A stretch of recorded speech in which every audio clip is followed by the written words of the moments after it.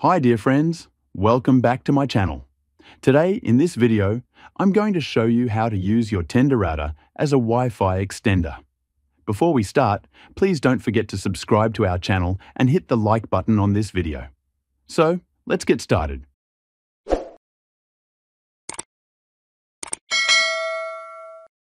First of all, reset the router that you want to use as your Wi-Fi extender. On the back side of the router, you'll see a reset button.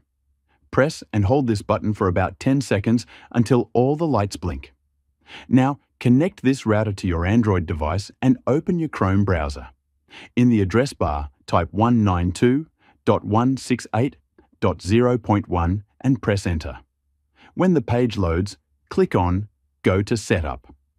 Create a login password for the router. The password must contain both numbers and letters. Type this password twice, then click OK. After that, reconnect to the router and refresh the page. Since we don't want to use this router through a cable connection, just enter any random username and password.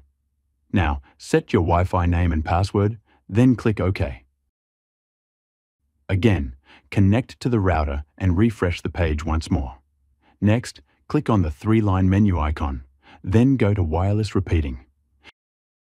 Here, select Universal Repeater.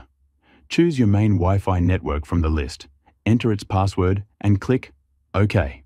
Click OK again to confirm. That's it. After rebooting, your router will work as a Wi-Fi extender. If I open YouTube, as you can see, it works without any problem. So friends, that's how you can set up your Tenda router as a Wi-Fi extender. If you found this video helpful, please don't forget to subscribe to our channel and hit the like button. Thanks for watching.